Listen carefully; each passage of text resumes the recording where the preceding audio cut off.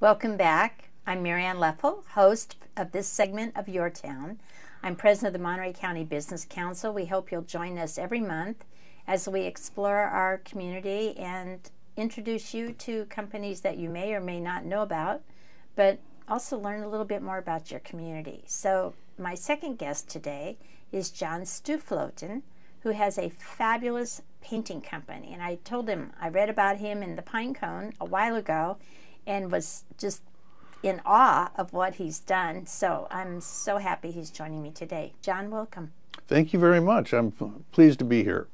So when the article was in the Pine Cone, was it about 2 years ago? Yes. Okay. Yes.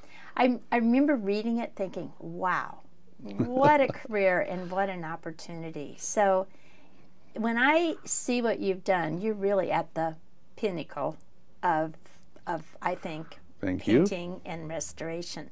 So do you want to, I know you've done the Carmel Mission. Yes. And you want to just talk about a couple of the other really memorable projects you've had? Well, having lived here all my life, and we slowly worked into that vein of work, historical restoration. And we've done the Lighthouse Keeper's House at Point Sur Lighthouse. We started that, I think, in 2003. And we've been working there off and on ever since. And after the Lighthouse Keeper's House was redone, then we've done all the fences up there. And then last year we actually did the roof of the lighthouse. It's all solid copper, and we had to get up there. They made a special ladder for us to be able to get up there and work. And we all had to be tied off in safety chains and harnesses and all. It was quite a project. And we just finished a project at the Point Pinos Lighthouse, helping them get rid of some lead-based paint that we're certified to do. And we've also worked at the old Capitol Club. It's called Casa Ameste here in Monterey, just down the street here. And we did the Castro House in Aptos, total restoration inside and out. And so we've been really fortunate to work on those kind of projects. And Carmel Mission, I was honored to actually prepare Father Sarah's grave for canonization. I think that may be the article that you saw. It was, yes. And as a matter of fact, I met with Father Paul yesterday, and we have projects coming up with some restoration at Crespi Hall behind the main chapel. And actually, I've worked on that in the past too. 8 years ago, we restored the interior, and about 3 years ago, we did the exterior. Now they're going to remodel the kitchen in there and put some more office space in, and I'm going to help them with that project and have the new part look like the old part. So. Yeah, it's an amazing skill. It truly is. Mm-hmm. And you and I were talking earlier that you actually learned by working with your dad. Yes. Who worked for Comstock, correct? Yes, correct. And Comstock's painter was Al Nevis Painting, and his father-in-law was a man who had a business in Monterey on Lighthouse called the Furniture Art Studio. And Lyle Ingram was his name. And I think I'm the only one who ever apprenticed with him. And he did the marbleizing techniques and the wood graining and all of that, all from natural earth elements that we used. And I had a special upbringing there. And I worked for him for about a year. And that has steadied me through my lifetime. And now I'm doing those old techniques again. And I've taught them to my crew. I have 3 of my crew who have been with me 21 years now, and most of my crew have been with me quite a while. I think my newest guy is 12 years. That's remarkable. How large is your crew? We have a 7-man crew. Okay. Ranges from 5 to 7 throughout the year. And we're lucky enough to get a lot of those types of interesting jobs, and to have people seek us out for that. As we did that beautiful Queen Anne Victorian in Pacific Grove, the Dr. Hart House. We were honored to do that 2 years ago, and it's a showcase. It's beautiful when you drive past it. Yeah, the Pacific Grove Heritage Society just gave it an award for its painting, and so I was back east. I couldn't go to it, but I sure was pleased it got the award. So, and did you do the Frank Lloyd Wright House? I've worked on it. Which one are you talking about? The Butterfly House? I definitely worked on the Butterfly House, yeah. As a matter of fact, I've known that house all my life because the owner-builder who built it was a local architect, and his son was in my class at Sunset in 52 when they built it. I think it was started around 50 and then was finished about 52. And so I've known that house, and then I was able to help restore that about 1.5 years ago. It since has been sold and been redone by somebody else, but I'm doing the house right next door to it, which is called On the Rocks, and we're just about finished with that project right there on Scenic. It's quite a project. So as a matter of fact, we're going back to seal a lot of the fancy stucco work that was done there. It's so, it's sitting right on the rocks, and the waves actually splash. It really takes a beating from the elements. So they didn't think they had to seal it, but I insisted that they do. And after some time has gone by, they saw that what I said was necessary to do. So we're scheduled to do that soon. And we're going to be starting some other interesting projects coming up, and we're down in Otter Cove restoring a Mark Mills house. Mark Mills was an architect apprentice who worked on the Frank Lloyd Wright house, the boathouse on Scenic in Carmel. He apprenticed with Frank Lloyd Wright, and after that project he did several homes on the peninsula, and one of them was down in Otter Cove. And so they're all historically important, and they will be more as time goes by. So we're looking forward to that project. I think for me, it's very inspiring that people are caring enough about historic properties to do it right. Mm-hmm. And I think that's really important. And also, I'm thrilled that we have someone with your skill set that is here that can do it, and that you've been able to train other people, presumably.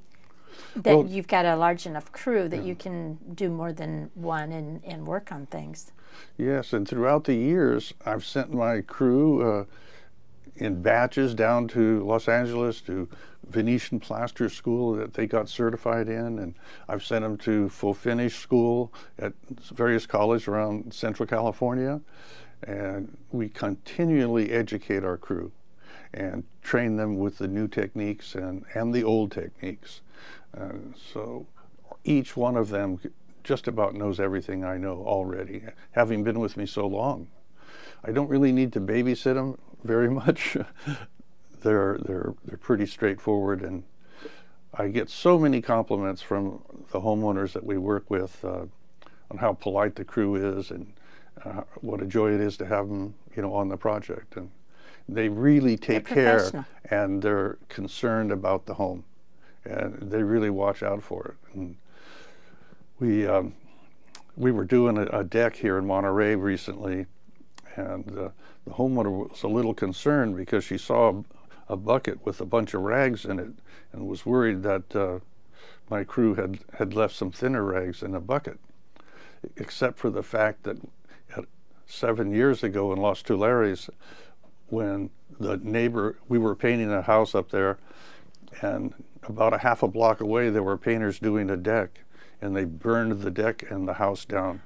And my crew got the best lesson without having a problem about how to properly take care of that, because that bucket contained water, and all the thinner rags were in the bucket of water, so that nothing could happen. And they're already ahead of it. They already see that and already mitigated any problem. I think the tragedy is the Harmony House in Carmel. Yes. Was it 2 weeks or 3 weeks ago? Yes. There's an example right there. It's just I mean, that's just crazy. They had totally finished the entire remodeling project, and that was like the last bit of it. I know. And they've lost a significant historic, not the entire structure, but a lot of the things that were inside also. Right. So, Yeah. I feel really bad for Carol and Don Hilburn that happened. Yes. I'm on the board of directors of the Carmel Heritage Society, and as a group, we were very saddened by that event. You know, and we have our house tour coming up at the end of the month here. So that's next weekend, actually, and I'm going to be part of that. So I was on that board for about 4 years. Ah. And, Ted Leidig Oh, I know Ted. and Tony Salome recruited me to be on that board. I sat on it, I think, 4 years, maybe 5. Mm-hmm. And I worked that house tour every year. So, So you know. yes, I really enjoyed it, though. And I think the warmth of the people who open their houses and are willing to show what fabulous structures there are in Carmel. I've been so impressed by the board there, who are so concerned about their mission and helping to preserve the historical parts of Carmel and showing them off. That's another thing. And keeping that original Murphy house in good condition. You know, we're working on that all the time. Do you know what date is the tour? It's this weekend. So the 23rd or 24th, 25th? Yeah. Okay. Mm-hmm. Is it just one day or two? Yes, it's just one day. On Sunday? Yes, it is Sunday. So Saturday the 20th. Because I put the balloons out, and first thing I do is I take all the balloons to each house, and then I'm going to be manning one of the houses on Lincoln. Okay. Yeah. So how do you get tickets? Do you go to the First Murphy house? You can get them from the First Murphy house, or you can get them online at the Carmel Heritage's website. Okay. Yeah. Is it carmelheritage.org? Yes. Okay. Mm-hmm. So if someone wants it, they could do that. Yeah. You can get them also at the Frank Lloyd Wright House, the boathouse on Scenic. That day you can get them there too. Okay. Yeah. And if they missed this year, they could look for next year to see when the tour is.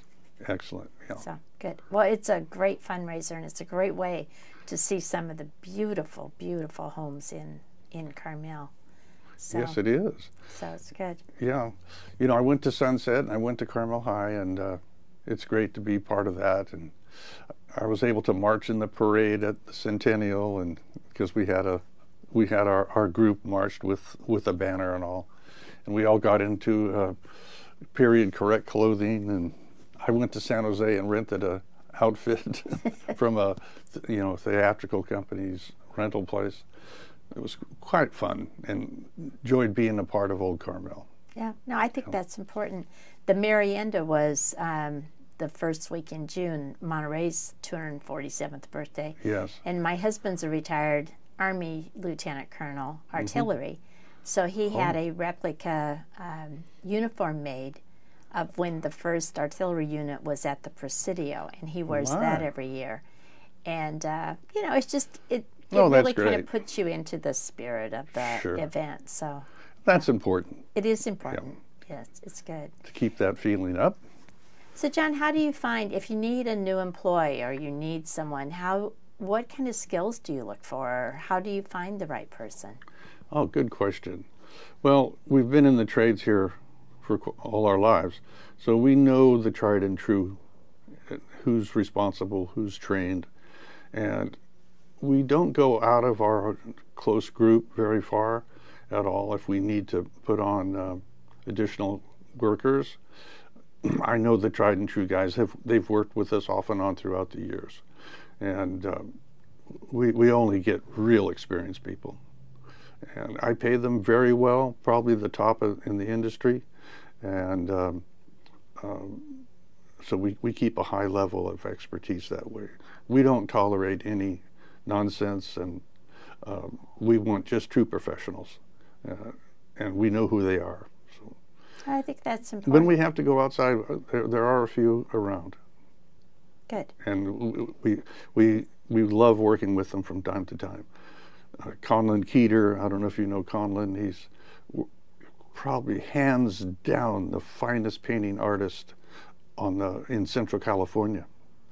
He can paint a fly on the wall that you'd swat thinking it was real. I mean, he's incredible. Wow. And there's a few times that we've worked together and enjoyed that very much. So that's an example. Okay. Yeah. So how far out are you booked? Good question. We have about 15 jobs waiting right now on our books, and we're a good month and a half out usually right about now. We have probably 4 projects going on right now, and I just got a text that one of my contractors is ready for me to start a project that we're going to do in Carmel on 12th Street, and we're going to do a faux finish throughout the entire house, wood graining and faux finishing. So we do a lot of work with Bell McBride Builders, and we also have a couple of wallpaper hangers that work with us, and we hang a lot of paper on the peninsula. It's coming back in popularity. Yes, it is. It really is, and there's some beautiful work being done. And a lady out of New York who just moved to Oregon, who does murals on paper, and one of a kind, hand painted. We've had some beautiful ones we've done for Stoker Allaire down the coast and in Pebble Beach, and we've restored quite a few of those homes there. That's exciting. Yes, it is. It's really exciting. We get to work with lime wash paints and old world products like that, and we get from a 500-year-old Roman quarry, we get this lime paint that we can tint, and we make it right on the job. It just comes in powdered form, and we make the paint on the job for each project, and all my crew know those formulas, and it's special. So we're going to run out of time, but you have a paint that you actually devised for the Milk Paint Company. Yes. A color. What is that color? Well, that's a good question. We were doing this house that's right behind the 18th green at Pebble Beach at Stillwater Cove there. And it's a Tudor house, and it's quite large. And they contacted us to restore all the gray kind of weathered Tudor look. And so I worked with the gal at Eco Carmel, Christine, who I really like, and we got a piece of a cabinetry that was the right color, and we took it down to her shop and we matched that color, and then had the factory in Tennessee reproduce it for us in some volume so we could do this house. And at the end of the project, I wanted to give the formula to the homeowner so that he could have it in the future. And so I contacted the Milk Paint Company in Tennessee and for the formula, and they said, well, gee, John, you don't have to worry about the formula. We like the color so much, we want to make it a stock color for our company, and we'd like to have you help us name it. So my wife and I opened a bottle of wine at home, and we sat down and started thinking, and she came up with Stillwater Gray, and that was a winner right away. So we forwarded that to Tennessee, and they loved it, and they came out with a national campaign introducing the paint to the public, and we had a ribbon cutting down at Christie's business on San Carlos and Carmel, and it just took off. I love that. Yeah, it was wonderful. So we got to be a part of that, and that was very rare. So. Yeah. So John, thank you so much. I love talking to you, and I love what you do. I mean, you are a true professional and a true artist. So thank you. So this is Your Town. Don't go away. We'll be back in a minute. Mr. John Stuefloten, if you need painting, he's the guy.